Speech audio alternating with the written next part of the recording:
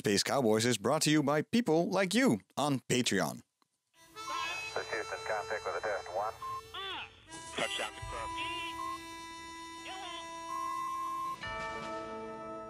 Welcome back to the 4th episode of Space Cowboys. Yeah, welcome Thijs. And welcome Herbert. Thijs Roos. Yes. Herbert Blankenstein, that's us. Yes, that's us. And we have here Anthony Brown from Leiden Observatory. Welcome. Thanks. Yeah, thanks for talking to us. I want to go straight to the story of the week because it's literally happening right now before me. So maybe people can hear this, but right now I'm looking at a Blue Origin launch. It's launching right now? It's launching as we speak here. That's beautiful. Here we ought to be live streaming, but we aren't. Yes, yes. We're working on a live stream just like Blue Origin is, but we're not. For our new listeners, we usually start with the story of the week, but this is happening as I'm looking at it. So that's another lift-off we have. Eh? Yeah, it's another lift-off. So it's the Blue Origin is the company, the space company of Jeff Bezos, the CEO of Amazon, of course, and it also has. Hear me. It also has a rocket that flies out and lands back on Earth, just like SpaceX. Yeah, and for some reason, like whenever this comes up, I'm like, hey, that it exists and it works. Yeah. Like right now, I'm looking at it like, hey, it hasn't exploded. It works. It's a little odd. It's a little odd looking. They can I think actually launch a rocket. Yeah, exactly. Don't you think it's a little odd looking? It looks different from other rockets that I know. Definitely. And well, more stubby. Stubby, thick, right? Yeah. Like a. Not very aerodynamic. No. Do you know a lot about rockets, Anthony? Not particularly. No. But for aesthetics, at least. Okay, but this one, it is a special one. It's doing a suborbital flight, right? Yes. This is. It's not going into orbit. No.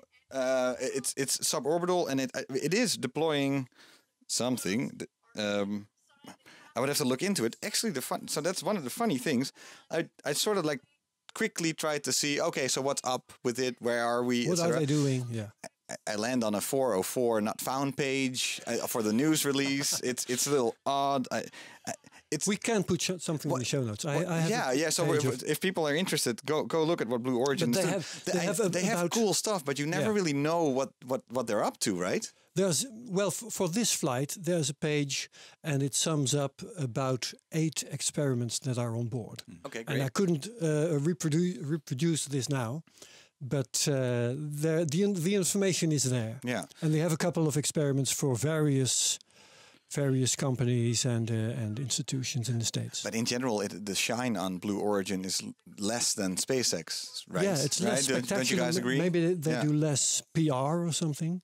But of course, they do suborbital flights. They don't dock into the space station. They don't bring astronauts up. They don't do supply missions, So it's definitely a bit less sexy. Yeah, I guess. Are they a little bit behind SpaceX? Then? I wouldn't know, but probably yes. But or maybe aiming for a different market, I guess, as well. Yeah, space tourism. Yeah. Right. Tourism, okay. Yeah. They said that's what they do long term. Yeah, this year supposedly the first people are going to go up on a rocket like this.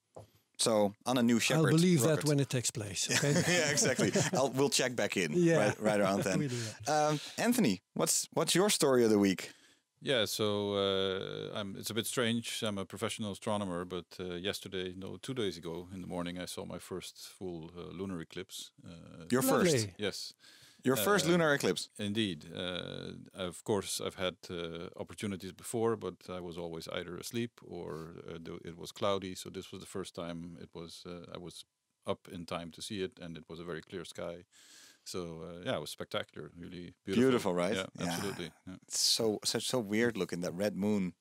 Yeah. Over the city, it's beautiful. Personally, I thought it was a bit overdone in the press. Oh, the wolf red.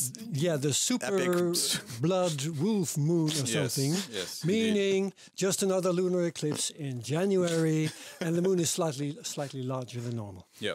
No, one of my friends disappointedly said I'll be dead by the time of the next lunar eclipse, and I said, well, that's because this is super blood wolf. But don't worry about it. There will be more in our lifetime.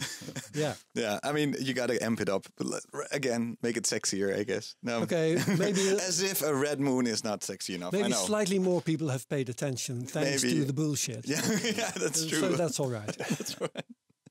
And Herbert, Well- what did you? I mean, by the way, Anthony, amazing that you finally saw it. You've had decades of chance to Yeah, to because see a one. lunar eclipse is not very, very special, is it? No, it's not a rare event. not rare, but, right? Yeah, that's It's just how what it goes. happened.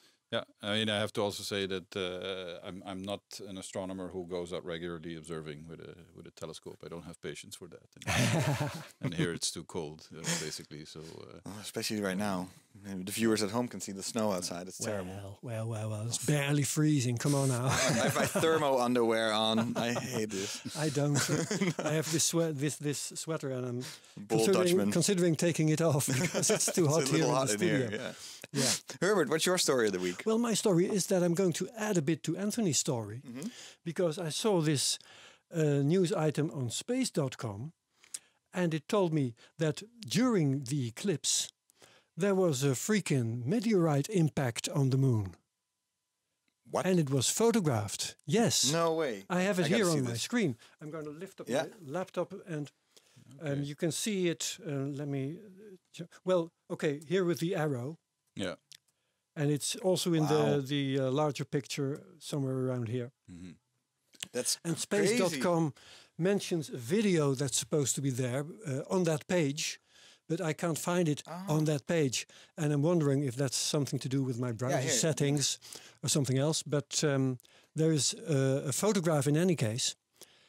And And so many people were photographing it at that moment, I yeah. guess. The chance Yeah. of catching an impact, of course, is very high during a lunar eclipse because everyone is photographing. Yeah, exactly. I mean, these things do happen. they do, regularly, yeah. of course, and impacts have been caught before Yeah. on photograph. But It's funny. this really makes it unique to me, at least. Yeah, it suddenly is. It was a very unique super blood wolf big moon. Yeah. The wolf Very smashed difficult into the. to say it all in one go. Yeah, exactly. Yeah, the But wolf that's my story. exploded. I thought this makes it really interesting to me. It does. Yeah, And yeah. no, We'll put I it mean, in the not show notes scientifically too. speaking, you will put it in the show notes. Yeah. So very, very cool. But that's not what we're going to talk about today. We're going to talk about Gaia, the Gaia. mission by ESA. Really great mission, already going on for 5 years. And we're going to talk to Anthony Brown from Leiden Observatory. And you are not only a researcher there, but you're also the head of the consortium that handles all the data. Yep. And how big is this consortium? Consists at the moment of about 420 members. And they spread just do around the data Europe. processing. Yes. So that's right. 420 people Yeah. are doing just the data processing of this one mission, which That's is huge.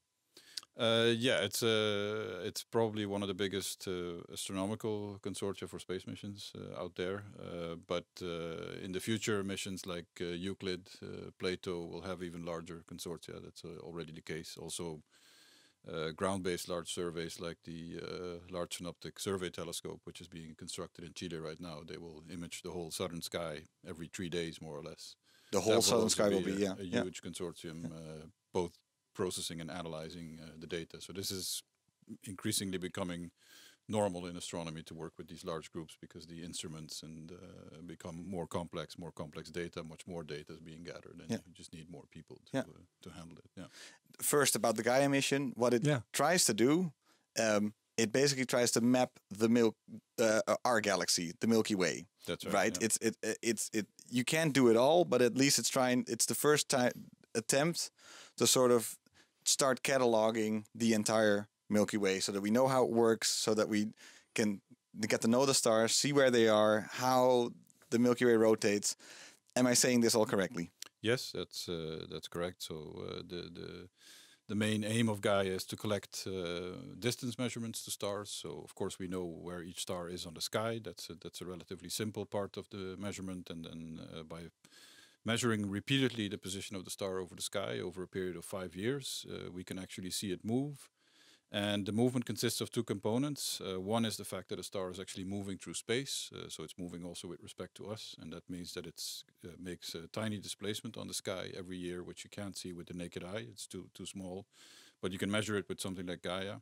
And the other motion is the star appears to make a spiraling motion across the sky. Of that we Due to the yearly motion of the Earth around the Sun. Correct. The parallax. Yes, it's that's called. the parallax. Yeah. And so I get this correctly because I've seen multiple sort of like visualizations of this. A star moves through the Milky Way, right? So all together in this big whirlwind of stars, we go around the sun, but the sun also goes around a supermassive black hole in the Milky Way. And then because all the planets move around the sun gets wobbly. It goes into like almost like a spiral. So that's not the kind of motion. No, that the star. ends So with I'm stars. asking. I'm not telling.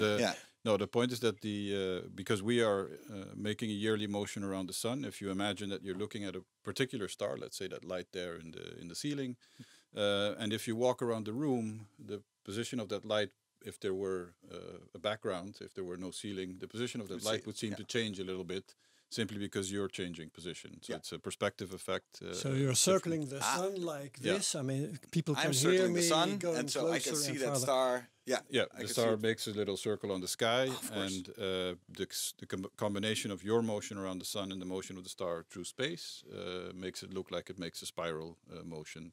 So this circle being stretched out along. And that's another clue to the distance of the star. The that you're parallax watching. is a direct measure of the distance to the star, correct. Yeah. Yeah. So is there some bigger question behind all these measurements that Gaia does? Or is it simply an idea of we want to know what is where and how it moves in all of the galaxy?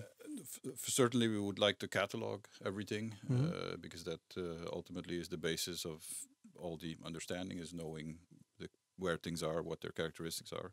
But the real motivation is that we think we want to understand how our Milky Way came to be.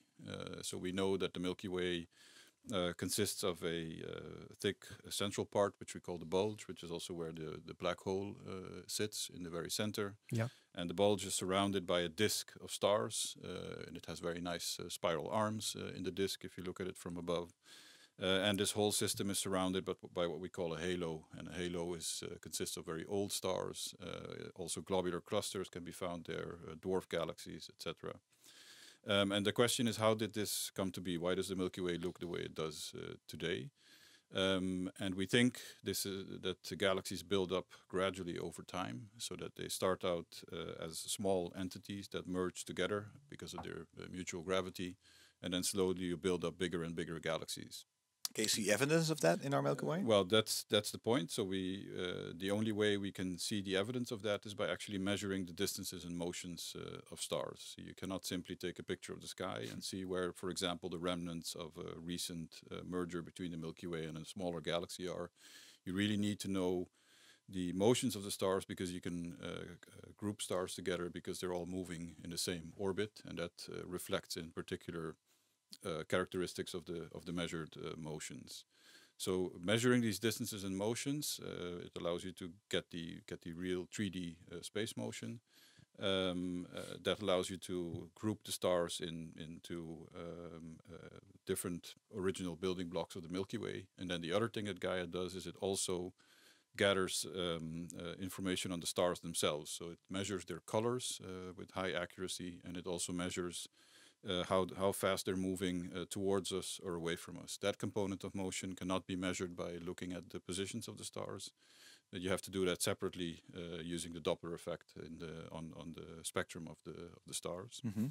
And the measurement of the colors serves to characterize the stars. So you can then figure out what is the temperature of the star, what is the luminosity, what is the chemical composition, or at least a very rough indication of it.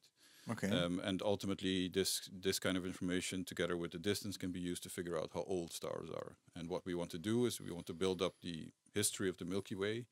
And of course, we need to know how old things are. Otherwise, you cannot do any kind of archaeology. You need to know how deep down in the layers. In Milky the Way ground archaeology. That's a doing. niche. I remember a satellite that did more or less the same. It was called Hipparcos. Yes. Hipparcos? Yes. Also by ESA? Yeah. Yeah, Okay. and it was somewhere around 1990. Is that right? Maybe It the was 80s? launched in 89. 89, yeah. right. Yeah, And this was a first attempt to map the Milky Way. That was a great story because I wasn't there when it was launched, but I did visit Kourou in French Guiana when it was built up. And so I followed this project, and when Hipparcos was launched, it got stuck in the wrong orbit. Oh. And somehow they managed to get all the mission objectives done, and I believe even more. Yep. Can you tell us a bit about that? Were you in astronomy at all when just this happened? I started studying Because I'm astronomy slightly older, I in think. '87, Yeah. so just before Hipparcos was launched. I do remember one of our staff members running around very grumpily after launch because of the wrong orbit. Yeah. So what happened is that Hipparcos was supposed to go in a geostationary orbit. Yeah. And it got stuck in some elliptical orbit. Yeah, it was first put in an elliptical transfer orbit, and then the rocket engine that was supposed to fire failed to fire, and so it got stuck in that orbit. Now, this was not in principle a problem for the mission, because all you need to know is the exact orbit, which you can calibrate from the mission data itself. But the fear was that because Hipparcos was going through the radiation belts every day, every few hours, in fact, that it would be damaged so quickly that the mission would simply not run long enough. Now, that in the end turned out not to be the case. And indeed, they managed to do a factor of 2 better than what they promised originally in terms of the precision that they achieved. And so Hipparcos measured the same things as Gaia, less accurately, I suppose. And proper motions, less accurately. More 90s. And for about 100,000 stars. And at the time, it was a huge jump, because we had direct distances measured for a few thousand stars, maybe, and Hipparcos immediately added a factor of 10, and with incredible precision at the time. And Gaia is now going a factor of 100 better than Hipparcos in terms of precision, and a factor 10,000 more stars, because we're well over 1 billion stars. 1 billion stars. I saw the figure somewhere in a publication that I read. It was 1.6 billion, but it was down to the last digit. Yes, we track every star. You have an exact count. Yeah. There's some exact count. And I forgot to write it down, so I can't quote it right now. Do you know it by heart, the number? No, not by heart, but perhaps I can. You're going to look at it. Look at what that. Maybe do you have a live app for that? There is actually a Gaia app. Really? Yeah. It doesn't tell you, I think, what's exactly in the catalog, but it tells you how much data has been downloaded and what the mission status is, etc. How many stars in the Milky Way, you think? How many stars there are in total in the Milky Way? Yeah. Sort of. Let's say 200 to 400 million, 400 billion. 200 to 400. I mean, that's a factor of 2 uncertainty. Yes, we don't know it much more really certain than that. This is a combination of uncertainty on the total mass of the Milky Way and on how the mass is distributed over the various stars. If you have lots of small stars, of course, you have more stars than if you have lots of massive stars. And so Gaia has about 1.6, so not even 1%. Yes, that's correct. It's and it's been looking for 5 years? It will come up to 5 years of observations in July, but the length of time doesn't increase or decrease the number of observations. So we observe everything that we can see out to a brightness measure called magnitude 20, and this is about 800,000 times fainter than what you can see with your naked eye. And we simply measure every point source in the sky out to that limit, and that will always stay the same. So we don't go any deeper because we measure. So the 1.6 billion, etc., etc. Yeah, look it up. Yeah, it's cool to say. These stars will be followed for the next years to come, and no other. That's correct. We keep following. The figure will stay the same. The number stars. will stay the same. Yeah, I mean it's such a huge number. It's almost insane. It's incredible. That even just the undertaking itself, to just map it all. But the good news is there's still room for improvement for next missions. Yeah. That's true. I'm already thinking about the next mission. There we go. There we go. The infographic with 1,692,000,000. Is this live? 19,135. That's the number. Wow. Sorry, Learn this by heart. Yeah, 1,692,919,135. That's a lot of stars. But it's only a fraction of what is going on. And what's all the other things that we're seeing? Red color, blue color. So that says something about its color, right? That you also know that. If we go through the various circles, so the total catalog is about 1.7 billion stars. That's this here in the blue. And for those stars, we know the position on the sky to very high accuracy, and we know their brightness, so the apparent brightness. Okay, so that's the basis. That's the basis. That's what you would call a sky map, essentially. Now, this orange circle over here represents about 1.3 billion stars. And for those stars, we have actually measured the parallax, so we know the distance to these stars. So we have, for a fraction of the stars, we didn't have enough measurements, or they were too faint yet at this stage for the measurements to be good enough to make a parallax. Okay. For this more or less the same subset, we also have measured colors of the stars. So Gaia carries on board two prisms that split the light into tiny rainbows, effectively. And then we can measure the spectrum at low resolution. But for this data release, we just summed up the light in the two that we get through the two prisms. So one in a blue, there's a blue band covering the blue half of the optical wavelength range, and a red band covering the other half.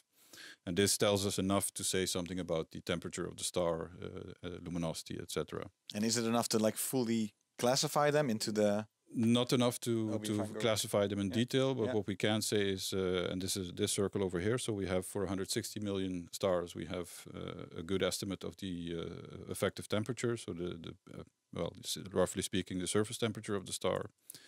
And then for a similar number, about 80 million, we know something about how much dust there is between us and the star. So the dust makes the star looks redder than it should be, and we can estimate that from the colors and the parallax.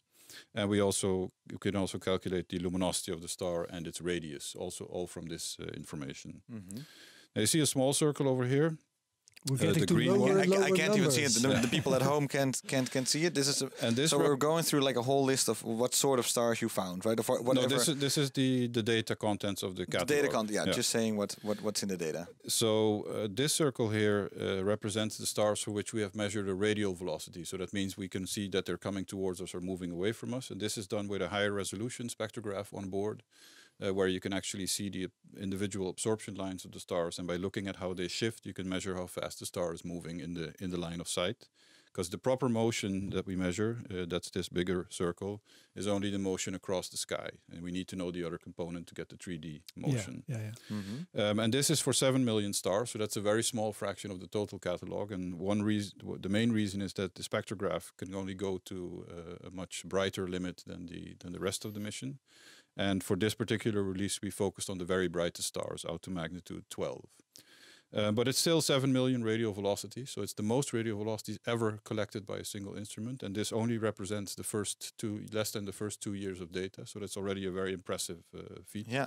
And this is one of the data sets in combination, of course, with the parallax and the proper motion that is most used at the moment to analyze the Gaia data. Yeah. Now here we see a very small circle that represents about 550,000 stars. What Gaia does is it measures the stars repeatedly over the course of 5 years. So each star on average gets measured about 70 times. And that means that we also... In those 5 years, 70 times. In those 5 years, yeah. And so that means that we also know whether the star is varying in brightness, because we constantly can compare the brightness at one moment to another. And almost every star is actually varying in brightness, but most of them at a very low level. But there are also stars that are changing very significantly in brightness. One example is the star Myra, which really changes by factors over the course of a year and a half or so in brightness. And there are many more of those examples. And the nice thing about variable stars is that for some types, if you know how often they vary, you know their intrinsic luminosity, and that means you can estimate distances to them very easily. Oh, okay. And of course, these kinds of what we call standard candles have to be calibrated by parallax measurements, because you need to know the distance to at least one of them to actually calibrate this relation between the period of variation and their luminosity. So we have light curves, so time series of brightness measurements for 550,000 stars. And in the future, this will be much more. We estimate that there must be tens of millions of stars in the catalog that are varying sufficiently for us to make a light curve, but that will come in later releases. And then the very smallest circle here, that represents not stars, but asteroids in the solar system. Oh. About 14,000 of them. Accidentally, you recorded a whole bunch of asteroids. Yeah, so Gaia looks at everything, everything that is a point source in the sky. So that means also quasars, for example, or cores of very far away galaxies, but also asteroids in the solar system. And the good thing here is that the astrometry of the asteroids, so the position measurements at every point in time, are the most accurate ever done for asteroids. So we get extremely accurate orbits for these objects. And in fact, for these objects that have been measured for only 2 years, for some of them, the orbit just on the base of those 2 years is of better quality than the measurements from the past 100 years combined. So these are known asteroids; they've been measured before, and Gaia will certainly also discover new ones. And in the end, we will probably have a catalog of around 350,000 asteroids. And the beauty there is not only extremely accurate orbit determination, but we also get all the colors, because we measure also the colors for the asteroids, just like we do for the stars. And it means you can also classify asteroids into different types. So depending on the composition, the way they reflect the solar light is a bit different. And does this have any? It's a side mission. It sounds like a side mission. Yeah. Does this have any relevance to possible collisions with Earth, for instance? Yes. So Gaia can see in directions at any one time where we cannot look from Earth. We can only look towards the night side, of course, to monitor for near-Earth objects. And Gaia can look at right angles away from that in both directions. Oh, yeah. And a bit closer to the sun. So it can catch near-Earth objects at moments in their orbit where we wouldn't see them from the Earth, but you can see them from Gaia. So what we have in place also at the moment is a system that goes through the observations every day, and if we think we found a new asteroid, and we every now and then find one, it may be that this particular asteroid has an orbit which is oriented such that Gaia will just never see it again due to the way we monitor the sky. And so it's very important to immediately follow up the observations on this asteroid. And so what we do is we send out an alert to the community, hey, we think we found a new asteroid, and we can predict for every telescope on Earth exactly where the asteroid will be over the next days and weeks, and so that observers can go out and try to catch it, and then you get a better orbit determination. Very cool. And just for my understanding about Gaia and what it does, what it can see, is it basically just the little circle around where we are that we can see, or is there something that you can look deeper into the Milky Way for some reason because stars are more luminous or something else? Is it just our little corner of the galaxy that you can see, or is there more? Yeah, there is more. Let me see if I can pull up an image. We have to put a lot in the show notes today. We do. I'm not sure. Are you keeping track, Herbert? Not very much. No. The Gaia app I have. The Gaia app, yeah. It's probably all in the Gaia app. And this chart that Anthony has, I suppose he's going to give us the URL. Yeah, I can or send you the images. Because sometimes I've seen this picture of the Milky Way, how far our radio signals have traveled since the invention of radio. Okay. And it's like this super, super tiny circle around where we are in the Milky Way. We haven't come very far. We haven't come very far, and I'm just wondering if you look out at the Milky Way at night, you're look well here in the northern hemisphere. We can't look into the Milky Way. We're looking out of the Milky Way, sort of, right? Yeah. If that is what you're measuring too. All right. So okay. Here's a nice picture. I'm just describing it. What I'm seeing. I'm seeing the Milky Way from sort of a top view. The spiral arms. Yeah. So it's fake because we've never seen a top view of the Milky Way, of course. There for the time being, no. And then I see this one point that's very bright over here. Yeah. And then it goes, and then it sort of gradients out into less. Yeah. So the background image is an artist impression of the Milky Way. We think it might look like this, but we're not sure. I mean, this is something we want to find out actually with Gaia. And what you see is the middle part is a bit reddish. If you look at the background image, that's what I called the bulge earlier, which is also where the center of the Milky Way is with the supermassive black hole. Yeah. And the sun sits in the middle of this greenish-purplish region, about 30,000 light years away from the galactic center. About halfway the rim of the galaxy. Yeah, more or less. We're sort of in a side arm. We're not all the way on the end, but we're sort of like halfway towards. Yeah, we're in the suburbs. Not a very special place. No, not a very special place, but suburban. We knew that. Yeah, we're sort of in between two spiral arms, we think. Okay. Oh, really? Yeah. Oh. So there's more countryside where we are. So what you're seeing is the false color part, which goes from purple to green to yellow to red, etc. That is the density of the predicted density of the stars that we see with Gaia. Most of them are concentrated around the sun, and that's because stars are typically much fainter than the sun. So if we want to see them, they have to be close to us. So we are covering with Gaia about a quarter of the whole Milky Way disk at A quarter, that's a lot. relatively high Not bad. density. But in fact, Gaia can see stars all over the Milky Way. Depending on the type of star you're looking at, you can see it all the way to the other end of the galaxy. And we even measure stars in the Andromeda Nebula, which is a galaxy about 2 million light years away from us. And Accidentally, or? accidentally, That's- because that's funny. we simply say we measure every point source that is bright enough, so brighter than magnitude 20, and it will enter our detection system and get followed on board, and we collect the measurements. But that should be giants if you can see them at what was it again? 2 million light years away? Yeah, so these will indeed be typically the very bright, massive stars that we see. And sometimes, of course, you might have a star cluster, which to us looks like a point, but in fact is a collection of stars. Okay, and just again, very silly questions, just for my understanding. If a star is on the other side of the Milky Way for us, how many million light years is away from us? No, we are located at about 30,000 light years, and the whole Milky Way has a diameter of about 100,000 light years. 100,000 light years. Okay, Yeah. okay. Yeah. I thought to get there. I thought you said 2 million or something. I was No, that's that's Andromeda, of that's course. the Andromeda yeah, of course. Nebula. Yeah, that's right. I knew that. I think I knew that. So just to compare where we were with Hipparcos, Hipparcos surveyed basically only the central purple area, about a Super couple of small dot 100 light almost. years around the Alright. sun, which was accurately mapped by Hipparcos. And Gaia is extending this essentially all over the Milky Way. So it's really an enormous step forward in our knowledge of the Milky Way. Now, huge. Gaia was launched in 2013, right? Yes. Yeah. And you told us there's this five-year period in which data will be collected. Haven't these 5 years passed now? Just about. The launch was in December 2013, and we spent half a year commissioning the spacecraft, so checking out the systems. So we've been observing since July 2014. So this July 2019 will be the end of the nominal mission lifetime of Gaia. Right. But ESA has extended it to the end of 2020, and also there's a preliminary permission to go on until 2022. And we know that we can go on at least until the middle of 2024. And then You mean because fuel-wise? yes, so we have two systems on board for propulsion. One is the normal propulsion to maintain the orbit of the satellite or do rough maneuvers. Yeah. That's fuel enough for decades.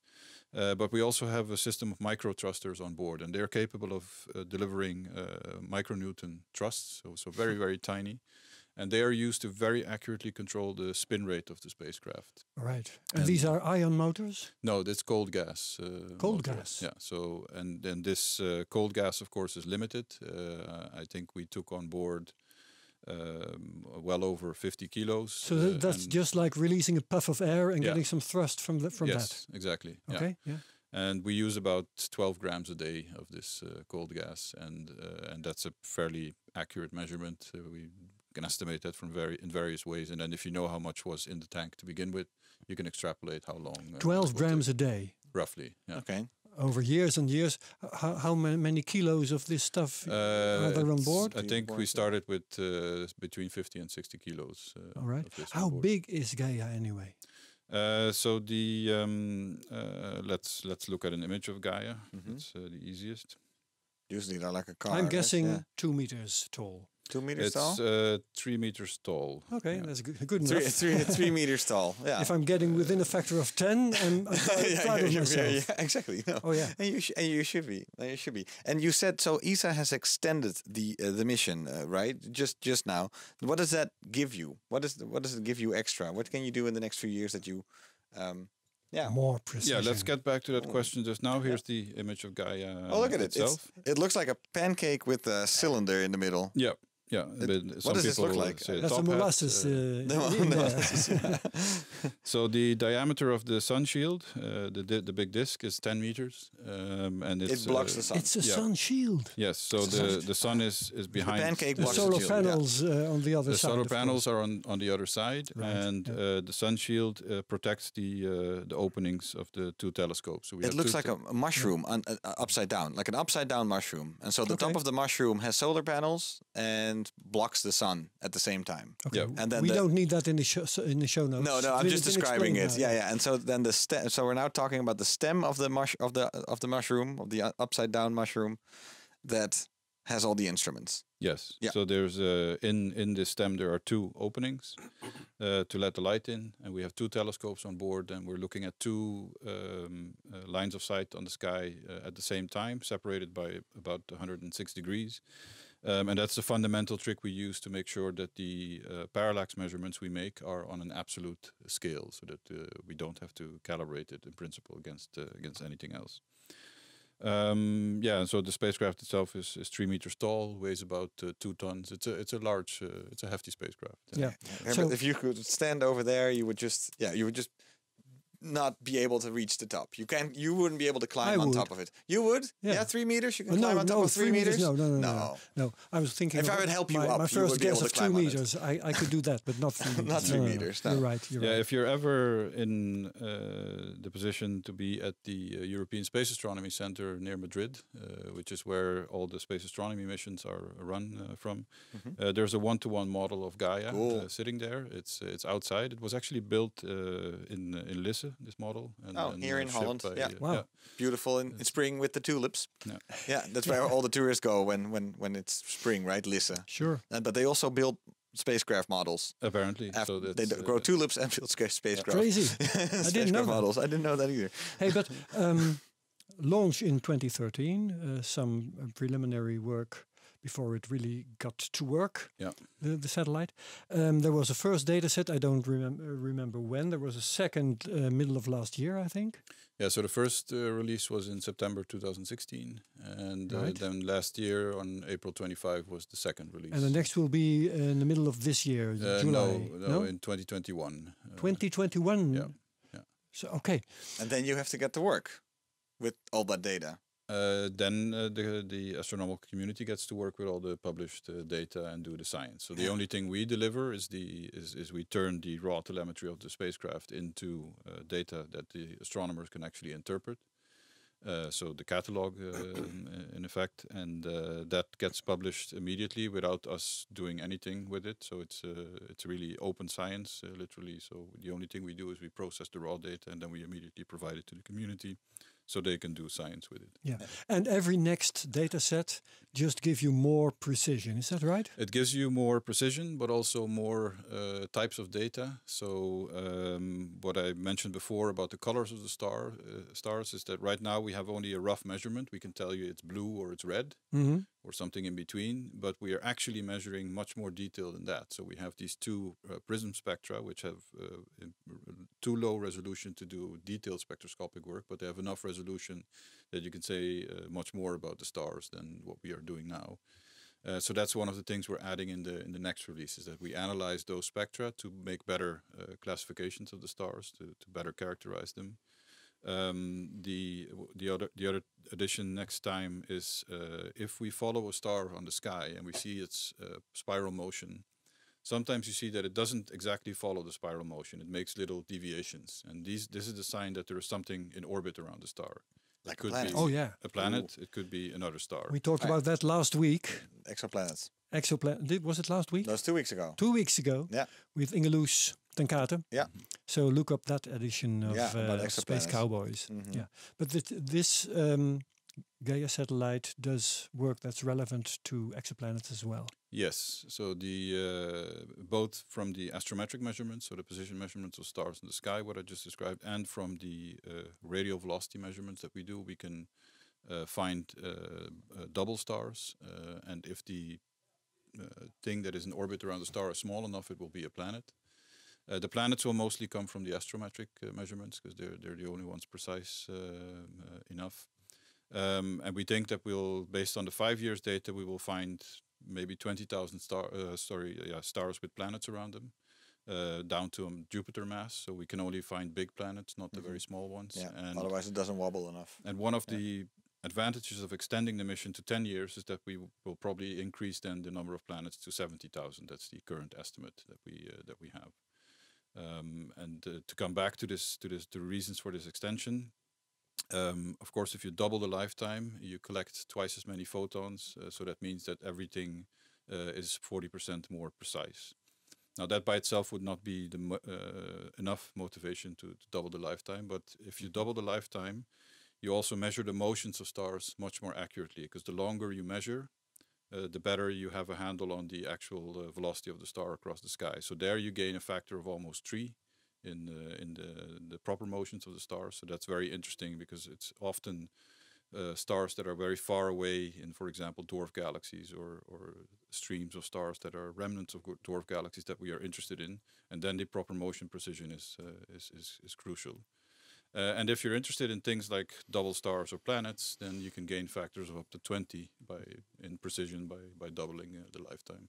And is the idea to follow up on all the data that you have now? Is the idea to then look at more, let's say, broad implications of these things, or will we maybe so this is how the Milky Way moves, or this is what dark matter does, or is it more trying to find peculiar things so that we can zoom in at one star to figure out maybe like what will you use this data for? From like the bigger questions, or can we use them individually almost as well? It is used for both. So Gaia, in fact, has impact on every area of astronomy. That's the beauty of the mission. When I go around now to present Gaia to colleagues and give them an overview of all the science that is being done with the mission, I constantly jump from one topic to another, from one slide to the next, because there's so many things you can do with Gaia. So yes, we can look at the bigger picture. The goal being understanding the Milky Way. One aspect of that is the distribution of dark matter, which we can figure out by looking at the motions of the stars. But there are also people who are interested in very specific topics. So there was a very nice paper in Nature a couple of weeks ago by a group from the University of Warwick in England. They used Gaia data to show that for the first time now we can actually see that in what we call white dwarfs, these are remnants of stars like the sun, and they're very small. They're about the size of the Earth, but they're as massive as the sun, so they're extremely dense stars. And they don't produce any energy anymore, in the sense that they don't burn hydrogen or helium or etc. in their interior. So that the only thing they do is they cool down over the course of time. On their way to becoming neutron stars. No, they won't become neutron stars. Okay. They will just cool down. And, never mind. And, Silly you. And sit there. And so, but the white dwarf is, just for my understanding now that we're at it, so it has burned up all its hydrogen. Yeah. That has become. It's basically a very dense star consisting only of carbon and oxygen. Carbon and oxygen. Mainly. Okay, that's all. And it's not burning that anymore, but it is still. There's still a lot of heat in there, and so it's slowly cooling down. So it's light, and it's a light that slowly dies out. And it slowly dies out. But in the process of that cooling down, the interior will at some point actually crystallize. Oh yeah. And this means that you will get a diamond. Temporarily. The cooling down stops, and this creates a particular feature in the observations that Gaia does. And this was exploited by them to show that now, for the first time, this was predicted 50 years ago, that white dwarfs would crystallize, and this is the first time you can really clearly see it in the distribution of luminosity versus color of these stars. Is this the diamond stars Yes, you could call it a diamond? Call it a diamond. Can I please call it a diamond star? There are diamonds, huge diamonds the size of small stars. Super blood wolf moon. So I get to talk about my diamonds in space. Diamond but I love the idea that there's massive diamonds just floating out. I have this question. When you collect data on the location and the movement of stars, I think in principle you might be able to wind back the tape and find out which stars have collided in the past with other stars. Is it an application of this data set? Yes, so we can do it both in the past and in the future. So one popular application is to look for stars that are going to pass very close to the sun.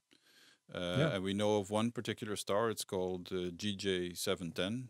It's not a particularly romantic name. No. And that star will come to within about 20,000 astronomical units from the Sun, about 1.5 million years from now is the prediction. And that's how many Pluto orbits? And well, for Pluto instance? is at 40 astronomical units.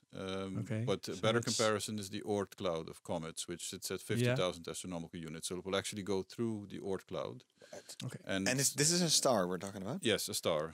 But how bright will that be on our night sky? It will just about be the brightest star, not quite. What? So it won't be But very it's impressive. the It's a- star almost like very- coming to visit us. Yes, but it's a very small star. I want no night.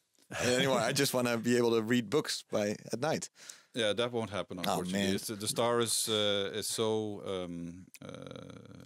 so much less massive than the Sun that also it's very dim compared to the Sun. So it will brighten, of course, as it approaches us, and Yeah. it will be almost, I think, the brightest star in the sky, but I think not quite. Cool, though. I Cool. tried to calculate it, but But that's interesting. But But it tells you how huge the distances still are. yeah, of course. But it also it's such a great example of like almost a minuscule detail that you can find out about these stars. Like that, the Gaia mission is trying to give you these answers to these really large questions about how the Milky Way works, but also gives you like these crazy little stories about like, oh yeah, the star is coming to visit our solar system. And that's more in or how less. many years, by the way?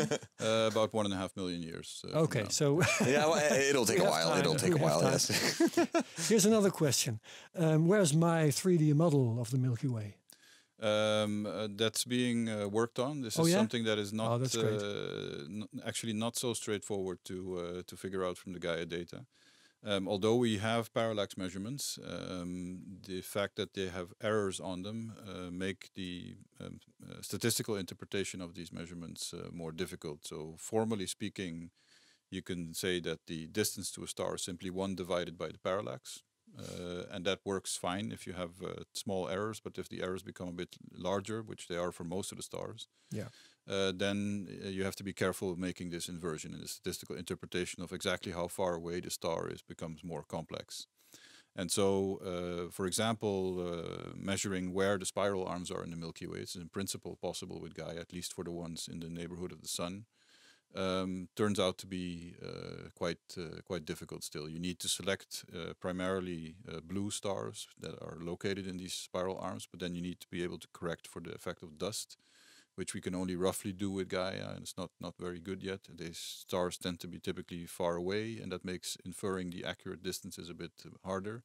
So getting a very crisp, clear picture of the spiral arms is still going to take some time. But somebody's working on that. But there is work being done on this, yeah. Hey, and what's Gaia Sky then? I see Gaia Sky 1.0. Yeah, that's so software. That software can indeed be used to actually make 3D movies of the space around us, because we know where all the stars are. That's what I Awesome. mean. Yeah. There we go. Yeah.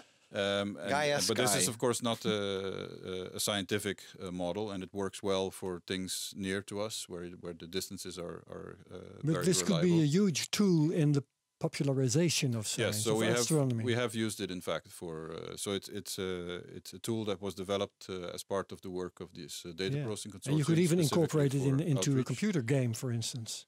Yes, I mean Like I think this thing can export everything in VR format or It has a 3D function as well, and a virtual reality Beautiful. function. Whoa! So you can stand inside the Cosmic Milky Way Grand Theft Auto. Cosmic Grand Theft Auto, exactly. yeah. So this software is open source and free. People can download it and play with it themselves. That and it will be has my next question. The data also are public domain? Yes, the data are publicly available, and as I said before, without any proprietary rights for the consortium. So we don't get to use the data first and then the rest. It's all immediately public. Great. And also for the general public, you can go to the Gaia archive. All you have to do is to ask for an account, which you get just like that. And having a 3D model, actually I was just thinking about kicks, moving around between the stars. Yeah. But you can be an amateur astronomer using these data just as well as you can be an amateur astronomer having a telescope in your backyard. That's right. Yeah, and you can do your own analysis. So one of the people doing a lot of effort on trying to map the Milky Way out to large distances is an amateur astronomer. He's a mathematician of origin. He runs the site galaxymap.org. And that's where you can find lots of material on the mapping the Milky Way. GalaxyMap.org. We'll Yeah, write that. I'm trying to find the name of one of the. I have an app or the software at home on my computer at home. It's not on my laptop. That where you can play around with just anywhere in the solar system. You can create solar systems. You can destroy them and etc. But I believe that when it comes to the Milky Way, they never have an accurate depiction of it because they don't know. So it's very cool. Like maybe you can send your data over to them that they I'll look up the name as well. Sure. Of this that maybe you can, like you said, gamify this whole thing. That'd be great. That's right. Yeah. How much data are we talking about actually? Because you're sending this is all open, but is this like a terabytes or what are we talking about? Yeah, if you were to download the full Gaia DR2, so the second data release catalog, it would be about 550 gigabytes compressed. Okay. So once uncompressed, it's about a terabyte. So not prohibitive. Fits on an external hard drive. No, not bad. Yeah, but if as a database, I was expecting more. The problem is, of course, to efficiently access the data. It's not so much in terms of volume, but then when you say, okay, I want to have that specific star or that group of stars, then it needs to be in a database, and that's where a lot of effort has to go into to make it efficient and usable. And maybe a bit of a technical question, but in what kind of format are these data? Can a regular person use it at all? So the files that you can download are available in comma-separated format, so what you would use for Excel, but I wouldn't attempt to load it into Excel. Overload. But what you typically do is you go to the Gaia archive, and that there's a database in which all the data sits, and you can basically make a SQL query. And then say I want stars of a specific kind or between certain limits in distance or certain limit in brightness. You can make all kinds of selections. The data will be stored on your local storage space at the archive, and then you can download that data, and that can be done in various formats. And because that's often a much smaller subset, then you could, in principle, load it into Excel if you wanted to work with that as an analysis tool. Typically, what astronomers would use is so-called virtual observatory table format, which allows us to interchange also with all kinds of other surveys spread around the web. Yeah. And FITS is another popular, very astronomy-specific format. It's very efficient, etc. But there's various formats that you can use to download the data. I found the game. It's a Universe Sandbox 2. And you have Space Engine. I have them both, and they're both sort of the same idea. Both are a little Universe Sandbox. Universe Sandbox and Space Engine. Space Engine. And yeah, they're super cool to work with. Okay. When you're talking about that data set, you already said that you have certain elements of these stars that you save. But just to bring it back for my own understanding, if we have one star, what do you know, and how much? How would that translate to bytes? Just simply, is this like almost like a Word document per like a one-page document per star that we know of it, or how many data points do you have for this one? Well, in the current catalog, we have the position of the star, so that's two coordinates where it is in the sky. We have the brightness of the star, we have the parallax, we have the two components of proper motion, so how it's moving across the sky. We measure that in two directions. We have the radial velocity, so how fast it's moving in the line of sight. Those are the very basic That's just a couple of numbers, just a couple of bytes. Yeah. But for each of those numbers, we have also errors on those numbers because it's a scientific database. Okay, now you're talking. We have the colors of the star. That's 3 numbers. So we have the brightness in 3 different bands, again with errors on them. We have estimates for the effective temperature, for the amount of extinction in the line of sight, for the way the star's color was changed by the dust between us and the star, and also radius, luminosity, and all these numbers come with error estimates on top of them.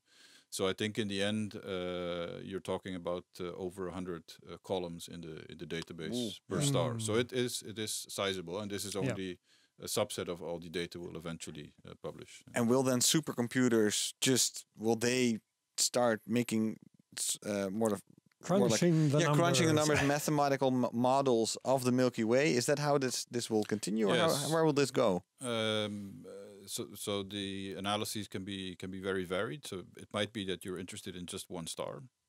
So, for example, lots of people working on exoplanets are making use of Gaia data because it's important to know the distance to the star, because then you have a better estimate of the size of the star, and that gives you a better estimate of the size of the planet. If you're looking at planets that go in front of the star and dim the light a bit, so the transiting planets, you really need to know the distance. So that's very simple. You just look it up and you use it in your research. On the other end of the scale, of course, are people who say, well, I actually want to analyze the collective of stars. So let's say all the stars for which we have the full motion. So these are the 7 million stars that have a radial velocity measured. And these can in principle be modeled all together, where you indeed build a model of the Milky Way. And with that model, you can predict the statistics of the motions of the stars. You cannot predict each and every individual star how it moves, but you can say that on average stars move with about 200 kilometers per second around the Milky Way, and then the spread in the velocities has a certain value. And you can also predict the spread in different directions with respect to the Milky Way itself. And all of that, of course, has to fit with the data. So if it doesn't fit with the data, you might want to change something in your model. And if your model is good enough, you just fix the parameters according to the data, you're done. And sometimes you learn that the whole model is just not working, and you need to go to something more complex, etc. And that requires a lot of computational power depending on how you analyze the data. I have a question about precision. I read somewhere the precision of the Gaia measurements is like distinguishing a euro coin on the moon from the surface of the Earth. Yes. And someplace else I read, using Gaia you could even watch a hair grow on the moon. That's slightly more precise even. So than a which euro of coin. those is correct? No, I think the watching the hair grow is from... I cannot do it off the top of my head, but that must be from a much closer distance. Okay, closer range. From the Earth. But the euro coin on the moon is correct. So the way we measure the precision of Gaia is by talking about the angles that it can measure on the sky. So because the only thing you do is look at the direction to a star. And directions are always specified in angles. So how far is it above the horizon? How far is it east or west? And we do it in a slightly different way, but you measure those angles. And Gaia can measure angles. The most precise angles it can measure is 10 microarcseconds. Now an arcsecond is, if you divide a degree by 60, you have 60 arc minutes, and each arc minute is divided in 60 into 60 arcseconds. And 1 degree is about the diameter of the moon as we The moon is half a degree. Half a degree. Half a degree, yeah. So the moon is about 1800 arcseconds, and Gaia measures 10 microarcseconds. And so that's and micro is a millionth of an arcsecond, and so that indeed translates. If you take a euro coin, which is about 2 centimeters in diameter, it's like an American quarter, little and smaller. Put it on the moon, and you could see the moon. You could actually see it from Earth lying on the moon. Then you would have eyes that would be capable of measuring angles of 10 microarcseconds. Yeah. So. You told us Gaia has also charted some asteroids. You ought to be able to distinguish lots of details on the surface of those asteroids, but Gaia doesn't do that, does it? No. So the telescopes of Gaia are about 1.5 meter diameter. So they are smaller actually than the mirror that the Hubble Space Telescope carries.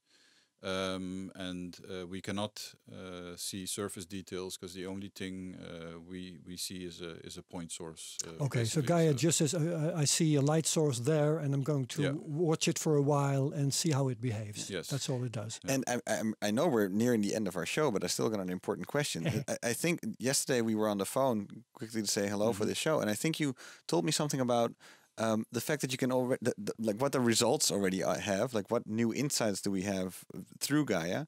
I think you said something that you can see that we swallowed up certain parts. That sometimes there's like clusters in these side arms that then of the galaxy. Of the galaxy where you can see that we maybe. That over there's like a blob that supposedly it's not supposed to be there because it was added somewhat later to the Milky Way. let's go. Let me see. I think I can find that.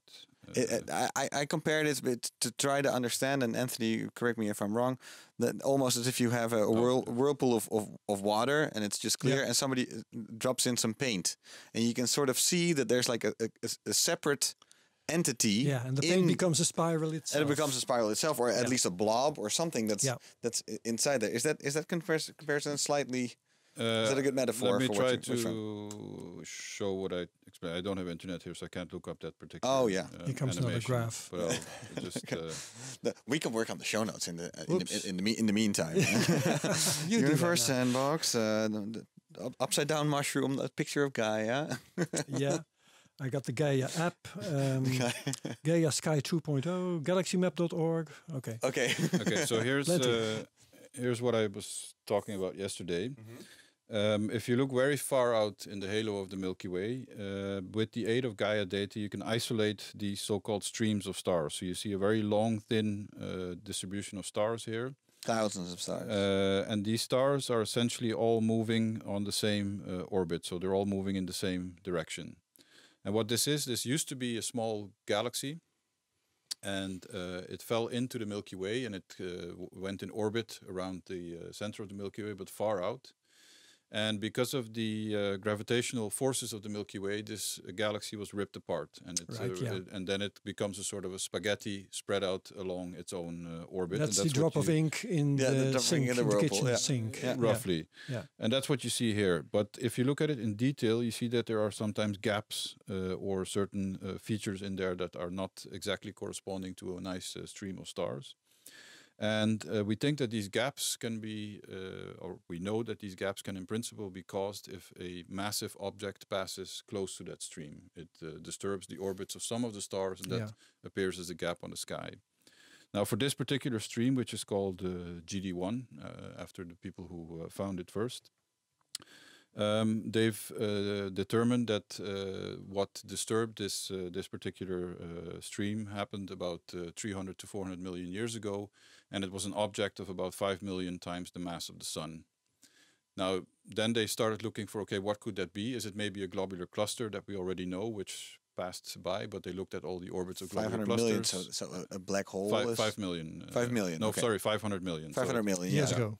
So it cannot be a globular cluster, at least not one of the known ones. It's not one of the known dwarf galaxies around the Milky Way. So they speculate that this could be the first time that we see a massive object which consists completely of dark matter. So it has no stars inside it.